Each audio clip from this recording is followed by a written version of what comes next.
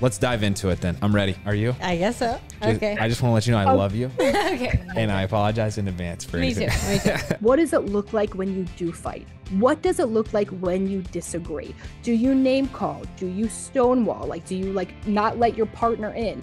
Are you sarcastic? Are you passive aggressive? You shut down. Do you shut down? Exactly. So really we're looking at is what does the interaction look like, not how often it happens. I love so how much that you guys are looking at each other. I can't wait to get into this. We're excited too. Yay.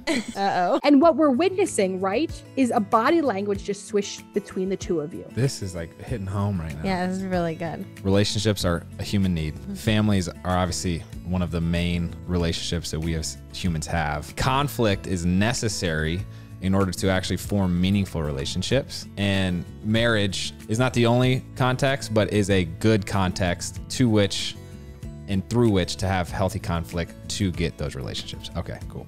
Right on the money. Beautiful. We'll do a part 2. This was Yes. this was important, so thank you. Thank you for having us. Thank you guys.